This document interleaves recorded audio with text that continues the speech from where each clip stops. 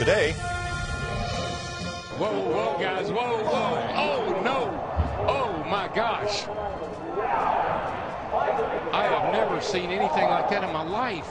one of the worst wrecks in NASCAR history. To walk away from that accident with no broken bones is completely miraculous. See why this walking miracle is still racing. That's next on Canadian Edition.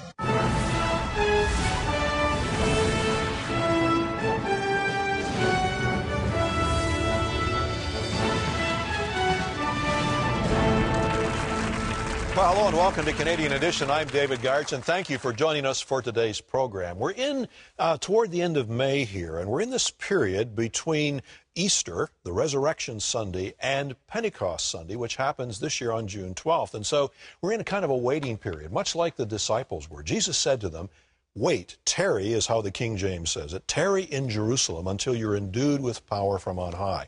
And one of the things we believe in terms of the 700 Club Ministries is that it's not by might, it's not by our power, not by our energy or creativity, but as Zechariah said, it's by my Spirit, says the Lord of hosts. And today, as you watch the program, you're going to see the power of God revealed in miraculous ways. But we also want you to know that that same power of the Holy Spirit, that Spirit that came in full power on the day of Pentecost, is still available to you. It's available if you'll just trust by faith that God loves you and that He has a plan for your life, that He wants to touch you and intervene. And if you'd like to experience that power and presence of the Holy Spirit, to embrace the love of God for you, we'll have phone numbers that will be on your screen throughout the program.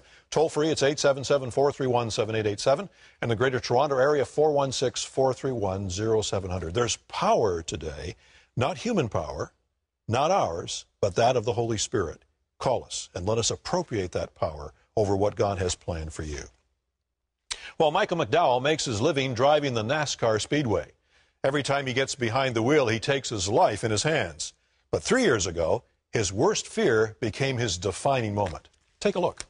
Michael McDowell, only his second NASCAR Sprint Cup Series last November, started 17th, finished 20th. He was actually 29th quickest. Whoa, whoa, guys, whoa, whoa, oh, no. Oh, my gosh. I have never seen anything like that in my life. It was one of the worst wrecks in the history of NASCAR. And yet, Michael McDowell miraculously walked away.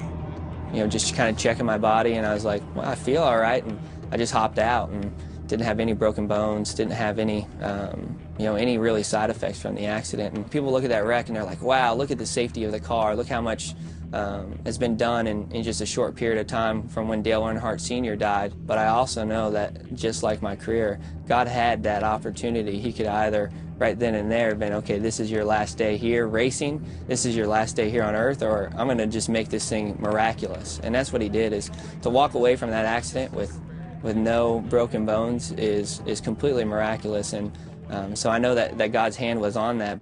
Since 2008, Michael McDowell has made a name for himself as one of NASCAR's top young drivers.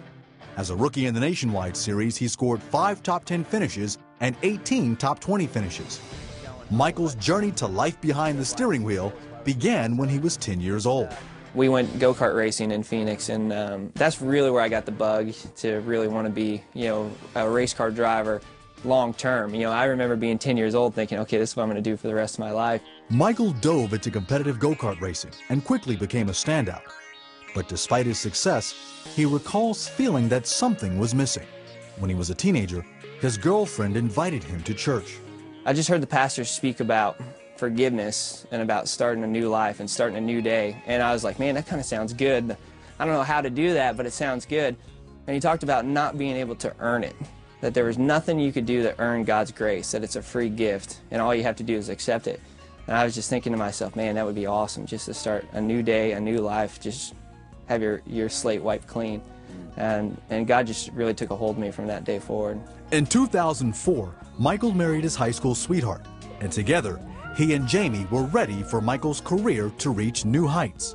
I was actually racing in the Star Mazda series, which is open-wheel cars, and I was having a lot of success. I won the championship, won 8 out of 10 races, and things were just going great, and my career was skyrocketing. And it continued to do that for the next couple of years, constantly winning races and sort of being that lead guy or in that lead role. But when Michael debuted on the NASCAR circuit in 2007, it was a different story.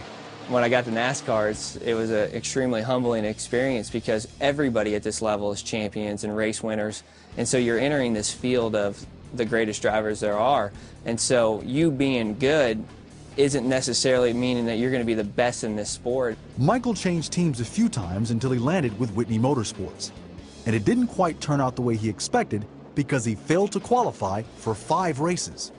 And I go with this new team, and I end up missing 5 races in a row. And in my career, I've only missed 7 races. 5 of those I missed in a row after I felt God calling me to this other race team.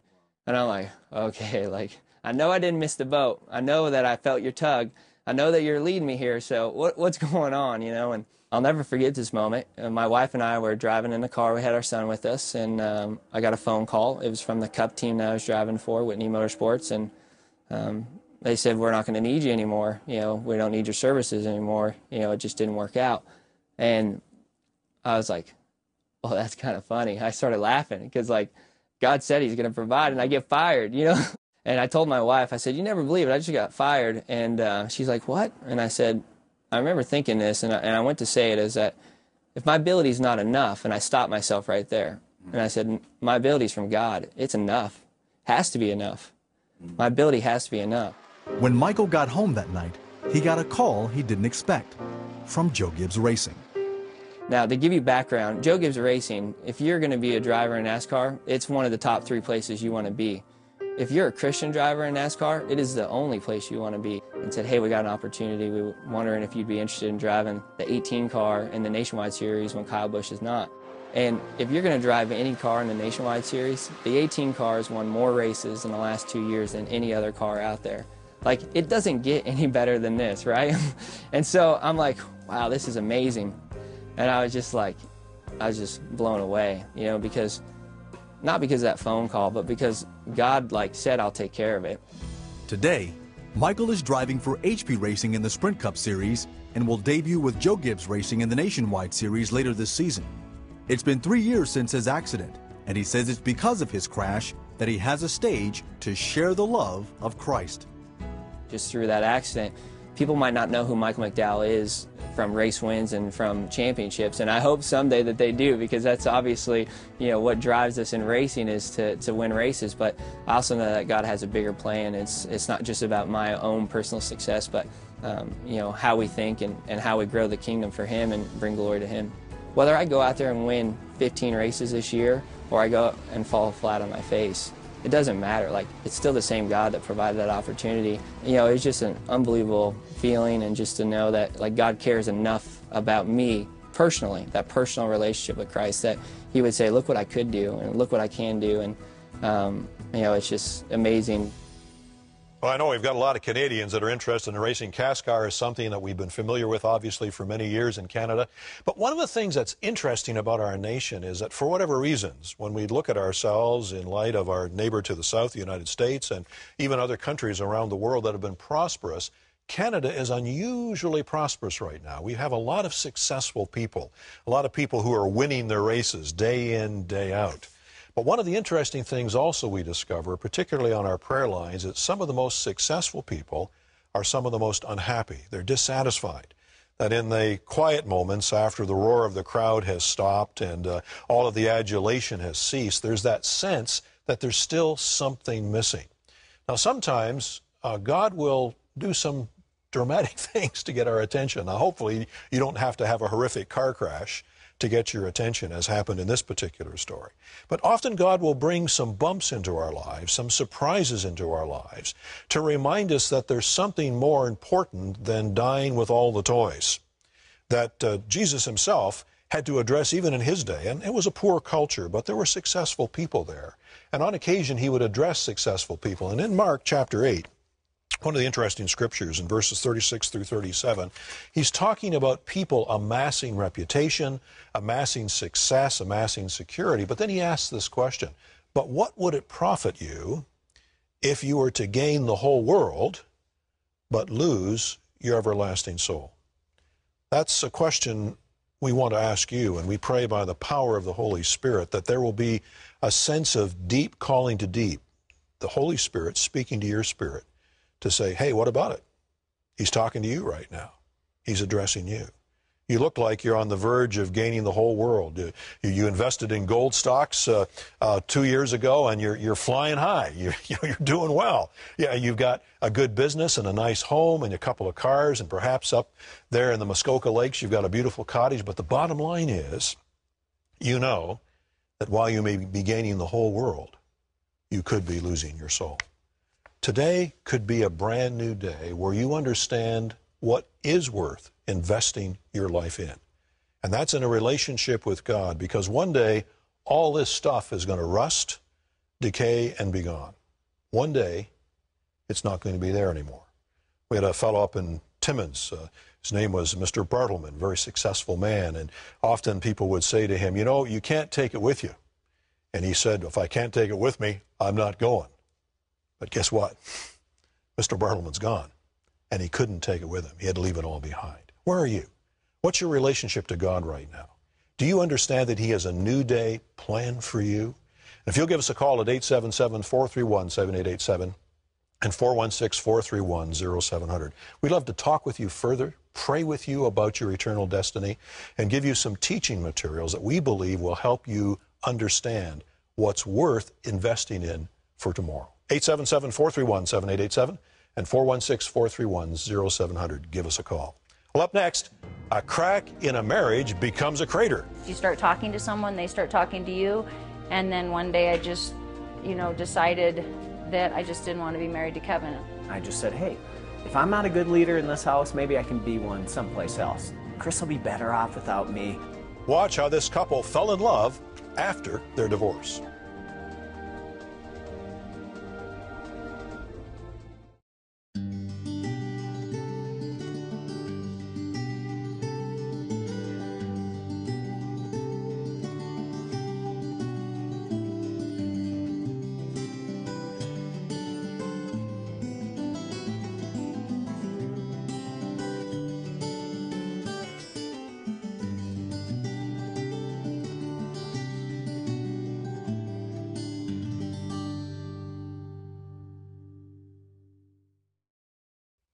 Well, for years, the Melans' marriage was a revolving door. First she left, then he left, and finally they divorced. But that divorce was just the beginning of this love story. I didn't want to admit that a Christian couple could have the kind of problems that we had. The excessive fighting and strife and yelling and the financial stuff. Nobody had really talked to me about that. I was actually really verbally abusive, just a horrible listener. 4 years into the marriage, Chris decided to leave Kevin for someone she'd met at work. You start talking to someone, they start talking to you, and Kevin didn't know anything about it. And then one day I just, decided that I just didn't want to be married to Kevin. And I said, I'm moving out, I found an apartment, and I'm taking Brandon with me. The way I processed that was, okay, I'm not good enough for Chris. She doesn't respect me, something that I deeply desired to have, but I don't know if I even believed I deserved it. 6 weeks later, Kevin persuaded Chris to come back home. It was always like, let's get this over with. Let's fix it. I'm a typical guy. Let's if it breaks, let's fix it. I was going to do these things in Kevin's strength to be better, and it didn't work. For the next 4 years, it was just like a constant collision of wills. Chris and Kevin kept up the facade of a happy marriage, even at their church. And then Kevin met someone else. I just said, hey, if I'm not a good leader in this house, maybe I can be one someplace else. Chris will be better off without me. Brandon doesn't need to be around this all the time. When I see him on the weekends, I'll be a better person. It was all, again, about making these things happen in my own strength.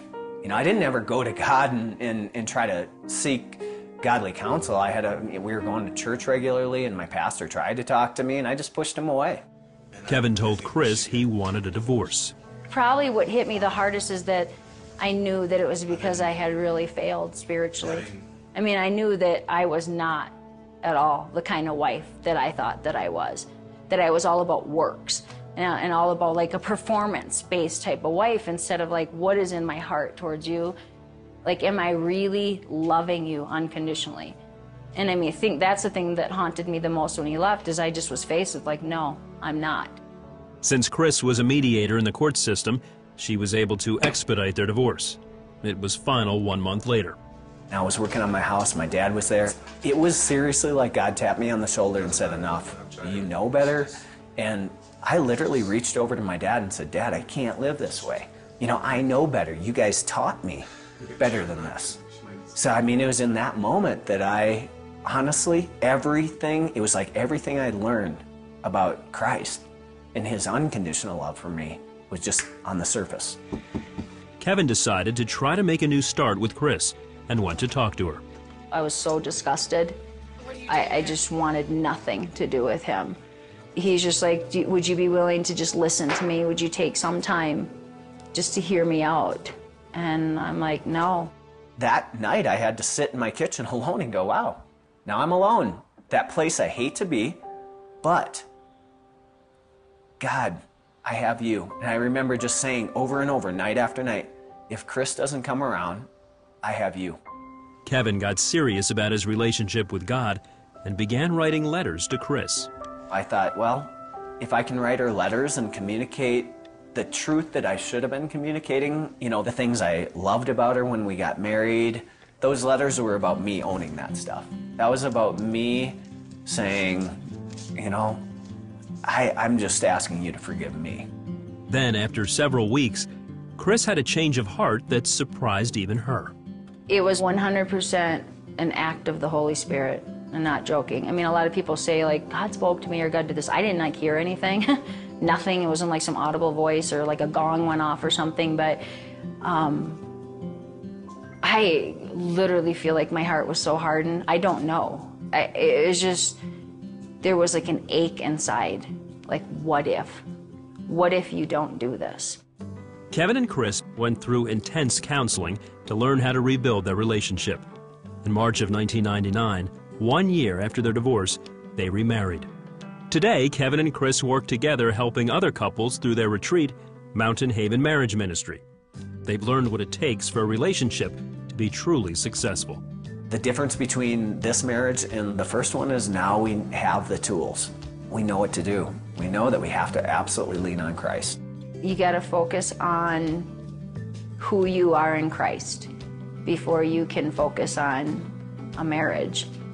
Just believing in the fact that Christ can change you to be a better spouse, that's got to be your goal. We receive all kinds of calls on our prayer lines, and just a reminder, those lines are available 24/7, 877-431-7887 and 416-431-0700. But one of the areas where we seem to get a large majority of calls is in this area of family relationships, and particularly relationships between husbands and wives. And there are increasing levels of stress on marriages today. One of the reasons for that is that people get into marriage not really fully understanding that it's not all about them. And in this piece we just saw with the Melans, you know, the struggle was, I want this marriage to be about me rather than to be about you. And that's fundamentally the problem we have. When I was pastoring in the city of Toronto out in Weston at the Kingsview Church, one of the things that I did with every couple that I sat down with was to have a counseling time with them, several weeks of counseling before I would agree to marry them. And one of the things we talked about was the reality that marriage has to be something that is a give and take. But more significantly, it's more give than take. Now, you're probably reacting to that because you thought marriage was all about take, what it would do for you. But the reason we say that is because Jesus himself gave us an example. He talked about himself as the bridegroom and the church as the bride. And one of the things that we see in this model that Jesus gives for the bridegroom is that Jesus himself lays down his life, gives up everything for his bride, the church. And so one of the things we've discovered as we've worked with people in terms of their marriage relationships is that if they'll understand that in the power of the Holy Spirit, and you can't do this unless you have a relationship to God, you've received Jesus Christ as your personal Savior, and the Holy Spirit has taken up residence in your life, because you can't love unconditionally. You can't give yourself away unless you have the Spirit of the one who gave himself away residing in you. So the main answer to a marriage that works begins with this understanding that it's not about you, but about the opportunity you have to invest in the other. Now, we have some wonderful teaching materials that will help you better understand these core principles of love and marriage. If you'll call us at 877-431-7887 and 416-431-0700 and ask the person who answers the phone, please, may I have the little booklet, Love and Marriage, and we'll get it right out to you. Also, you can go to our website. You can go to www.700club.ca, and you'll see there a little tab that you can click on, and you can then get those materials directly over the internet. We'd be happy to send them to you. But the bottom line is this: God has ordained marriage and has created it as an opportunity for us to better understand Jesus' love for the church and the church's love for Jesus. And so remember this: it's not about what you get out of it, but what God through the Holy Spirit enables you to give to it that will make your marriage a success. Give us a call if we can help you and pray with you. Well, still ahead, he defied gravity. And I didn't half do it either. And dared God. If you're real, then make yourself known. Find out where this extreme sportsman found the ultimate rush when we return.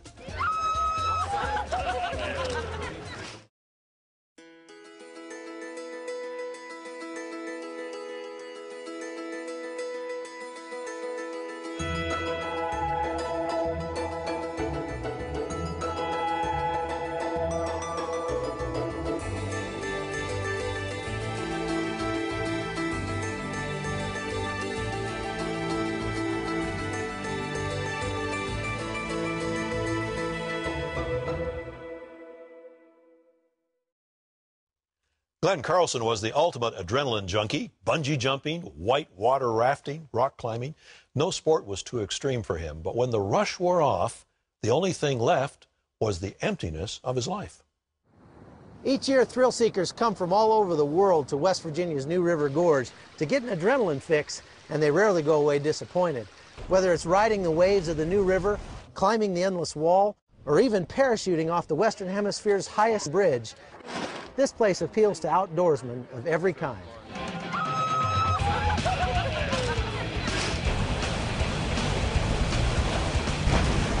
But what most people come to enjoy for a weekend, Glenn Carlson turned into a lifestyle, and it almost consumed him. How extreme is the extreme? And if you keep living through it, then it must not have been quite as extreme as the next one can be. Glenn Carlson built his career on adventure, getting paid to do what he loved, enjoying the great outdoors. And I didn't half do it either, you know. I mean, I owned a whitewater company. We had a kayak school, a rock climbing school. I traveled the country training, and I was at the top of my game for that game. Glenn was there for more than just the scenery, however. It was all about boating and climbing and winter ice climbing and full bore, white knuckle, extreme. And if you get really good at it, you'll sort of stand out. So then you sort of get your ego stroked by standing out, and you start to think, well, that's cool. For an adrenaline junkie, everything had to be extreme, and that's where the lifestyle turned into an addiction. Every extreme move has to be topped by another, you know. And you just have this whole lifestyle that if it isn't on the up all the time, this just super rush high from the extreme sports to the next trip, to the next activity, the next woman, the next party, the next whatever, nothing fulfills, nothing sustains. What looked like a great lifestyle wasn't much of a life. And when the adrenaline was gone, it left depression in its wake. You know, you just couldn't leave and breathe that every minute of the day. So when you're left sober and not dealing with an extreme day, then what's life all about? I mean, I didn't know. I wanted to be significant and have fulfillment and measure it all in the externals. And I remember it very clearly as the despair of how much further can you go? I'm doing this every day for a living, and it isn't fulfilling, and I have this awful, shameful past, and I know it's sinful. Glenn's work schedule was crushing, and his marriage was on the rocks. As things continued to get worse, both at work and at home, Glenn went searching for answers. Mine very specifically was a cry out to God of, if you're real, then make yourself known. If all this stuff is real about what your son did and so, then show me. The answer to that prayer was closer than he thought. I had a neighbor that clearly shared where his peace came from, but he also was the first one to explain to me that he lived with the Holy Spirit inside him and had a power that was greater than me and could look me in the eye and say, you're always trying to do it on your own. don't you read this? And he challenged me to read the book of John 3 times. Glenn was still skeptical. And the first time I was just, reading through it. And the second time and the third time, the Lord had a hold of me. And I really feel like I was at the bottom crying out, and there was the answer. And here he's saying, you can have life and have it to the full. That's what I've always wanted. This was the first time that I really understood that Christ submitted to his Father, the will of his Father, and unto death. And that really struck a chord with me. I mean, that's extreme living. And I went from being a person crying out to God to truly going, you did it, you bought my way, I can be free of this old sin, I'm yours. That surrender made all the difference. Glenn sold his business, changing his lifestyle and his priorities. The effects of those changes are evident in his life today. Yeah, I can quit running. I can quit being obsessed with getting as much of it as fast as I can, and just an internal peace and a fulfillment and a joy that's just, yeah, I don't have to chase everything so hard with both hands anymore. When I was growing up in northern Canada, I hung out with some guys that just were into extreme sports. I mean, the snowmobiling, the ice fishing, the cross-country skiing, all of that kind of thing was so much a part of our thinking. And going out and living off the land to kind of push the limits. And the reason we do that is we want to test ourselves. We want to see if there's something beyond our own capabilities. We want to push ourselves to the very edge. And what happens when we do that is that we release something in us that's quite addictive. It's called adrenaline. It's like a body-made drug. And the thing about adrenaline is you never can get enough of it. So a lot of the guys I hung out with there in the Timmins Woods would push themselves to the next level, the next level, and the next level. They get crazier and crazier in some of the kinds of things that they would do because the next high had to be higher than the last high. Does that describe you today? I mean, you're just out there looking for the next high. You're looking for rush after rush. You're trying all kinds of things. I don't know what it is. It could be sex, could be drugs, could be all kinds of experiences, but you keep pushing to the next limit, pushing to the next limit. You're almost an individual who isn't afraid of death, but every once in a while you get into something that causes you to think about it, don't you? You wonder, is there life beyond the grave? Is this really smart to be doing? Because I don't know if I do something, if I push it too far, and that's it for me, what lies beyond? We believe that what lies beyond is a loving Heavenly Father if you've experienced the person of Jesus Christ. We have some wonderful testimonies about people who have pushed it to the limit and have seen the promise of life that is more abundant, as John 10:10 says, life and more abundantly. Give us a call at 877-431-7887 and 416-431-0700. There's life abundant for you. Goodbye. We'll see you next time on Canadian Edition.